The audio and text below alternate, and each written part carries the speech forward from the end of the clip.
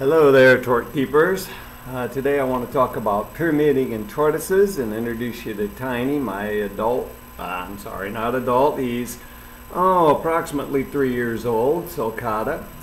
We're going to talk about pyramiding, which is these raised portions here on the scute that sort of look like little pyramids. I think you can see them pretty clearly there, and how they occur. This particular tortoise I rescued from some rather improper care, and his pyramiding actually has improved greatly since I got him, although it will never fully go away.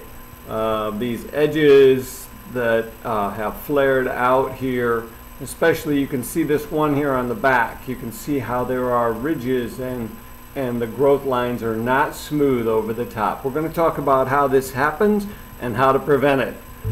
Stay tuned.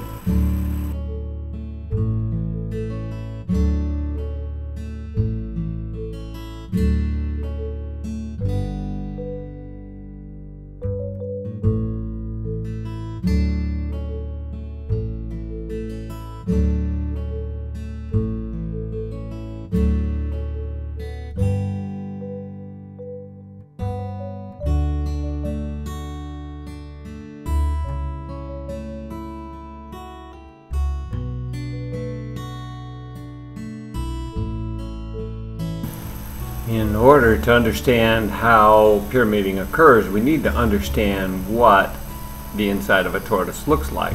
Their spines are very different from ours and require different things.